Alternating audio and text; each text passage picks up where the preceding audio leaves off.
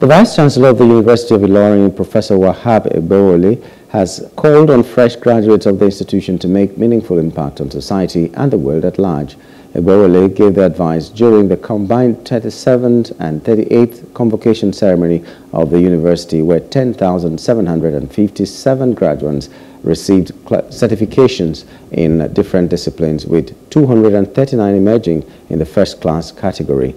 In his remarks to the graduating class of the 2021-2022 academic session, Professor Egbewole called on the graduates to adapt themselves to the ever-evolving new world order driven by technology. Our graduates leave these hallowed halls not only with degrees, but with a strong foundation for making meaningful contributions to our society and the world at large, as they have been equipped with 21st century skills with which they can compete globally. The knowledge and skills you have acquired here are tools that will empower you to navigate the challenges and opportunities that lie ahead. The world is ever evolving, and your ability to adapt, learn, relearn, unlearn, and grow will be paramount.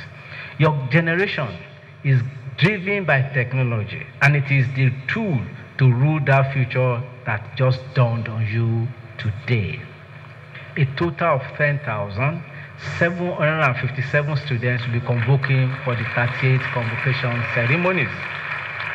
In the first degree diploma category, we have 239 first class.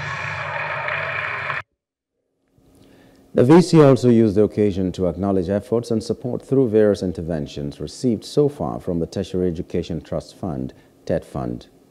Equally, the university received TET Fund award of 500 million naira hostel accommodation, all for our students.